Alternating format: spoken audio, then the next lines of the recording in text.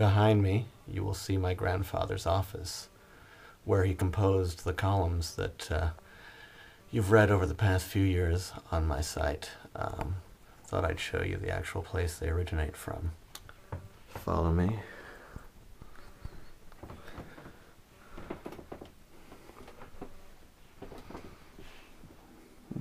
Out the window, and then the monitor. I regret that I was never able to film him on this camera for any of you, but I'm hoping that I can present a little bit of the man behind the columns through the words of those who knew him best, his family. We would stay at their house and provided an absolutely lavish three-course meal. It was amazing and incredibly hospitable. I remember Peter dropped us off back at Sherborne Station afterwards. His driving was, he drove in the way that I imagine he used to fly. He really drove quite fast on these little country lanes. He was very much he was the master of the roads, I remember. And yes, he took us back to the station, saw us to the platform and just grabbed me by the shoulders. I was about 19 at the time and gave me a giant kiss in the middle of the face as I left. It just felt so incredibly accepted and sort of loved by them both through the first time that I met them. Cool. Well, in the context of Bel, obviously being Asian, there was a lot of tension anyway because obviously she's supposed to have an arranged marriage. So to bring a half an hour discussion into 1 minute, we went from telling them we're going to get married to them saying to Bel, look, you dump him or else, to, well, okay, we'll have a full seat wedding, to, no, that's not acceptable, so we'll get married in a registry office. Well, no, we can do that at a hotel now, but it's a little bit nicer, and there was 19 of us there. Is that right? And throughout the service, to give it some context as well, Bel's mum was in tears, so we were there doing our vows, and she's crying in the background. So there's all that going on. But what was fantastic, and also had a big impact, I think, on Bel's immediate family, was the fact that Granny and Grampy were really keen to wear traditional Sikh clothing. So Granny wore silver kameez, and we asked Grampy to read from Khalil Gibran, and I think he really liked the fact that it did mention God. And define Khalil Gibran. It was, which passage was it from it's from the Prophet, his book, The Prophet, talking about, when he talks about, there's a passage where he talks about love, which is a very powerful sort of thing that we were both kind of into a little bit at the time. And it was really powerful, and for us, it talked about love between two people, elements of spirituality, and it did mention God, not in the traditional Christian sense, but talked about God, and I think Grampy did like the fact that it mentioned the word God 3 times, and the woman who was officiating, registrar, was obviously pretty appalled, and the end said, "You do realise I should not have allowed this to continue. You mentioned God 3 times." At 86, you still had that capacity to scream. Oh, look! Sorry, Duke. So that's a distraction. I think you still have that capacity too. To scream with joy, even at 86, and he still had a child in him, even at 8, and I think everybody should have. And I'm always extremely suspicious of anybody who hasn't. I know you have. His extraordinary interest in post-morteming every card game he played, such that when you want to hurry away, having forgotten about your drastic loss, he being the winner, he would prefer to go back to the first trick played and in fact re-examine the discard that you indulged in the first or second round. And then he'd consider what happened at some later stage of the game, which also swung the game entirely in his favour. That's one. When I was growing up, I felt ignored by him largely. But when I trained in therapy, I started talking to him and asking him questions, and he needed someone to ask him questions in order to talk more openly, I think, about himself. So I got close to him over that period of time. And I can remember him saying at one stage that he felt like he was closer to me than any of my brothers, but that was at a particular point in time.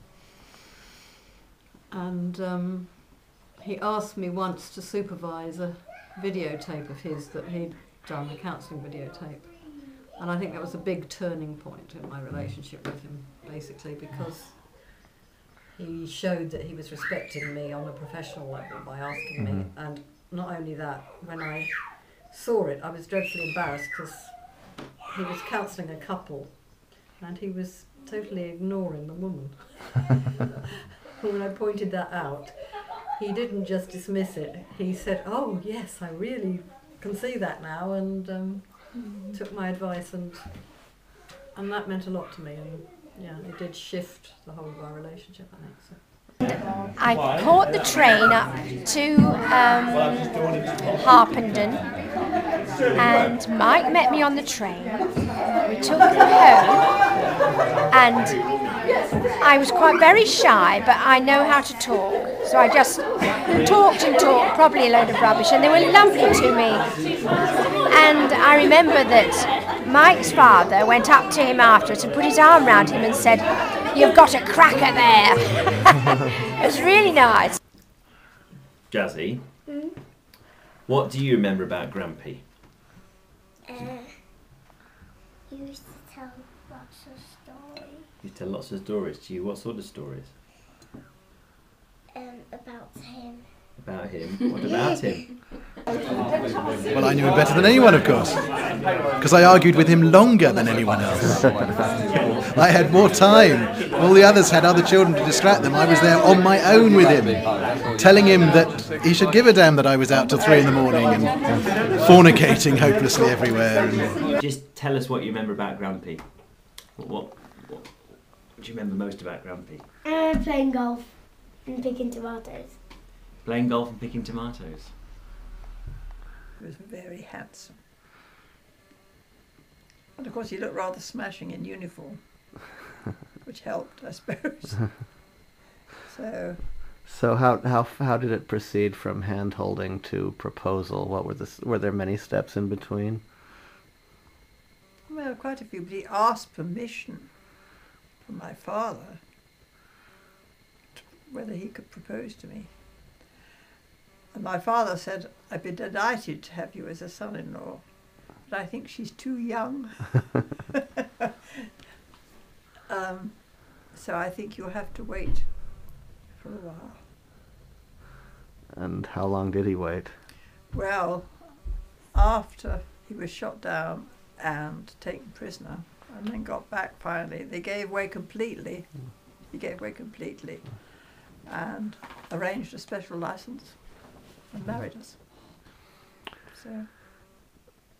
So do you think there's any secret to having an excellent 64-year marriage, or is it just a case of different times? Maybe. It's partly times have changed a lot, I suppose. But and it was quite hard work, really. But he was wonderful in always saying how he loved me. That was nearly every day in one way or another. And he said he loved me, and I did the same. And he's always said that that's the secret. When I've seen him officiate weddings, that was always he did what say he that. insisted. Yes, he did. But it certainly made a difference, I feel. And then you've got to be committed. Absolutely. I think a lot of people just think they have too easy an escape hatch, and then they also don't realize the going will get tough at some points. It got very tough sometimes, but you just had to work through it. That's what we felt. Work through it. And you did, and you guys always seemed as much in love in recent years as ever. Oh, I'm glad it seemed like that. No, it was true.